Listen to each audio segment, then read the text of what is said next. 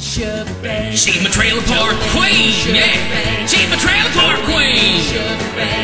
Hey y'all! Here's Jolene Sugarbaker, the trailer park queen! Hi there, trailer park fans. It's Jolene Sugarbaker, the trailer park queen. And welcome to the trailer park test kitchen.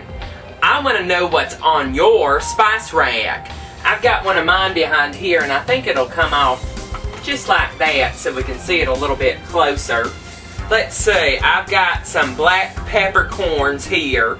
Real nice to fill up your peppercorn grinder. I have the 7 pepper seasoning, which I really like. It has some great things in there. Garlic, onion, red, and green bell peppers. Real nice to add to some beef or maybe even some pork too. I have lemon pepper, which is something I use a lot with chicken. It's real good, and it's great to have on hand. It really peps it up if you need some citrus flavor. Of course, black pepper, always have to have that. I have some rosemary here too. Rosemary is universal. You can put it with beef, you can put it with pretty much chicken, all the meats really. It's got a very vibrant taste too. Kind of got a leaf that you can't digest, so you got to be watching that. It's probably just a center or a taster type thing in your dishes. You got to take it out usually. I've got some regular seasoning salt, which is great on maybe some French fries, some frozen fries from the store. Really livens those up, makes them more homemade.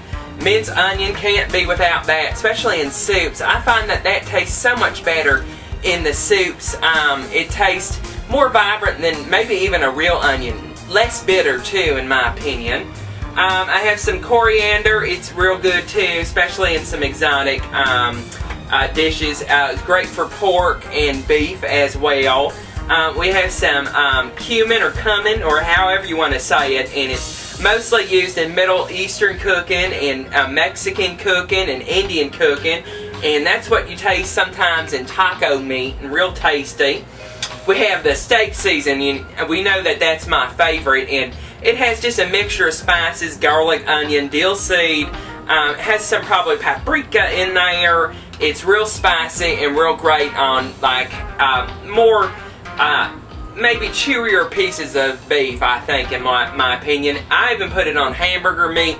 Well, I put it on everything, to be honest with you. And I got more lemon pepper. I apparently love that. Ground mustard is great, especially making your own sauces. You can mix that in there. Or just coating some chicken with it with your other spices. And peppercorn medley. This just adds some color, a little bit different than the black peppercorns. And that has some red and green peppercorns in there, and all different types. And Mace. Mace is quite interesting. I haven't really been using it much lately. Maybe y'all have some suggestions for it, and I can get that used and up and going in the trailer park test kitchen.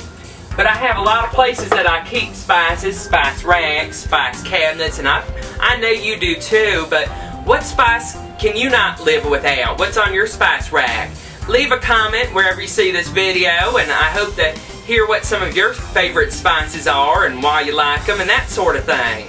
I'll see you real soon with some more trailer park cooking shows. Watch some of my other ones on my YouTube channel, and follow me on Twitter at twitter.com/Jolene's Trailer. You can find out what's going on in the trailer park test kitchen every day. I love you, and I'll see you real soon. I'm Jolene Sugarbaker, the trailer park queen, and I'll be back real soon. Bye-bye.